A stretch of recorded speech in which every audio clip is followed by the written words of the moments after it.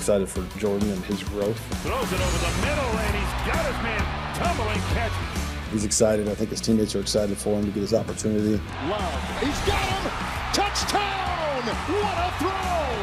I think he's in a really good place. Looks like he's in great shape. He's ready for this opportunity and excited for it. Jordan Love is the next man up under center in Green Bay.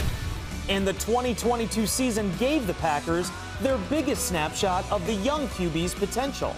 His first stint of consistent playing time came in the preseason, where he racked up 437 yards passing.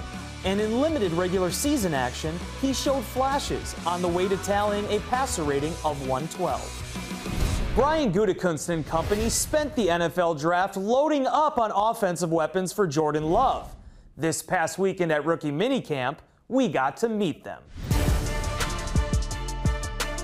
It's a team game. We all together in this. We all come together, find ways to win. I'm ready to go out there and compete with all I got. And, you know, I'm gonna let the play speak for itself. For the guys who play wide receiver here at Green Bay, I'm sure they can say that you got to be pretty smart to play the position. But nothing that I can't handle. You know, you fighting for your position, fighting for your spot. So, you know, anybody can, you know, earn a spot. You know, it's just about what you do with your opportunities.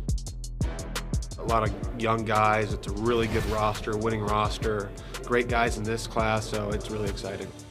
It's a fun process, and the coaches are all here to get us acclimated as fast as they can. That's their job. That's our job. Now we're paid athletes.